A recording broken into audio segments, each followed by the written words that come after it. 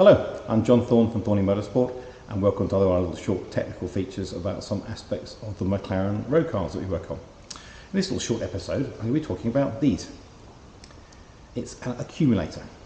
Okay, this one's from a 650. This one is from a 12C. An accumulator sits on top or to the side of the suspension unit on all four corners of the car. And its job, really, is to act as a balancer, a pressure balancer. As you imagine, all four shocks in the car are what control the car going up and down with the springs, but what these accumulators are is an extra pressure vessel which allows to balance an additional pressure on the shocks, bearing in mind the different levels of suspension settings the cars have. All the cars have either a sport or a track or a comfort mode, what do we call it, model, and the accumulators allow that difference in pressure to allow that different softer ride on the shock itself. Now, they're very simple things, as you can see, because we decided to cut one open. All they are inside is a metal casing with a rubber or a looks almost leather rubberized diaphragm inside, and it's that diaphragm which changes in terms of the pressure of the fluid that's inside. Now, the downside is that these are also full of nitrogen, up to 7.5 bar, so that's quite a lot of pressure. So basically a solid little bulb of metal with a diaphragm inside that adjusts according to the pressure that's required of it. The downside is that the diaphragm inside tends to fail. Okay, it's only a bit of rubberized material, so eventually over a period of time it perforates and you lose all the pressure. And that's the problem you have when one or all of your accumulators have failed. Now, it doesn't mean the car suspension is working anymore. The car suspension is working perfectly normally, but it's only working in its track mode, because essentially speaking it lacks that ability to soften the dampers down which you need for the road and the comfort mode.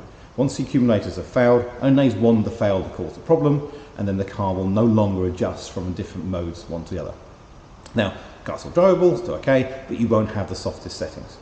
The only choice is to replace them. Now, sadly, these things are £200 each.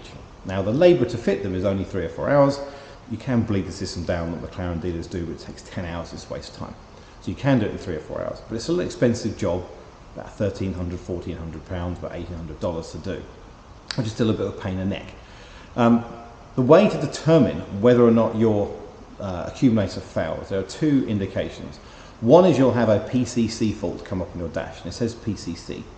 And it's basically saying there is a problem with the suspension units on the car itself. Very generic code, means nothing to you, but to us it probably means the accumulators are starting to go, if not failed already.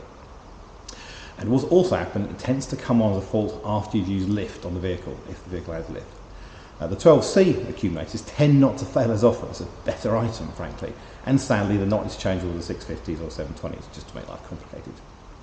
So you'll get a PCC fault on your dash, which will normally indicate it. If it comes straight after putting the car on lift, even more likely it's going to be an accumulator fault. Now, it could also be a low fluid. There are other reasons for it. So don't immediately assume a PCC fault means an accumulator fault, but it's likely. The other way of testing it is to drive the car. The PCC fault only really manifests itself in changing the suspension settings from track to comfort. So take your car, drive on a road that you know, and put it in track mode. Okay, it's the stiffest mode, and drive that road. And remember what it feels like. Then put it all the way to comfort or soft, and drive it again.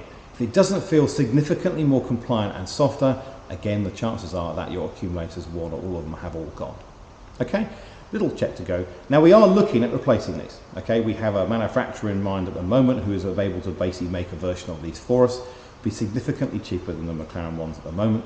It's not ready yet, but hopefully we'll do soon. Essentially speaking, all it is a metal bulb with a diaphragm inside with a thread on it. It's not exactly complicated to make. What we've got to be careful of is making sure it takes 7.5 bar, which is quite high for an accumulator. Other cars use the system. Citroen, for example, have a similar accumulator system. So that's it. So that's what we're looking for if you have a problem with the car. PCC fault on the dash, or check the mode driving. They are replaceable. They're all models or model specific, which is frustrating. It doesn't need a 10-hour bleed down job to do. It can be done live, keeping the fluid and topping up accordingly. About a 3 or 4 hour job to get done for all four. And like I said, we supply these around the world as well now. The actual units themselves range from £158 to £200 per unit, 158 for 12C, 200 for 650, but we are looking to get a replacement aftermarket on that, which will be significantly cheaper. Okay, little thought to have. Go from there. All right, hope that's useful. Talk to you soon. Cheers.